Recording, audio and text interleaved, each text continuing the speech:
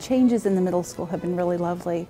It's given the middle school an identity that it didn't have before. Before it was a hallway with lockers, and now we have the offices are right in the middle of the entryway. You have the middle school center that is opened up. The art room is really spacious and it has a lot of really cool things incorporated into it.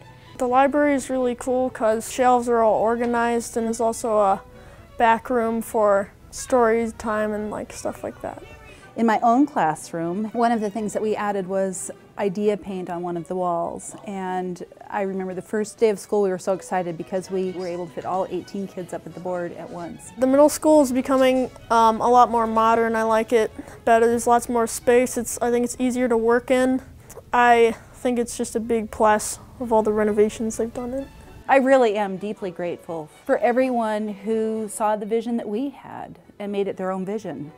As part of the recent renovations, we've updated the turf field, so it gives us flexibility so we can play soccer as well as football on it. Another great aspect of the field renovations is now we have a brand new grass field that's reorientated north-south. And now that we have the proper dimensions too, we can host state tournaments as well.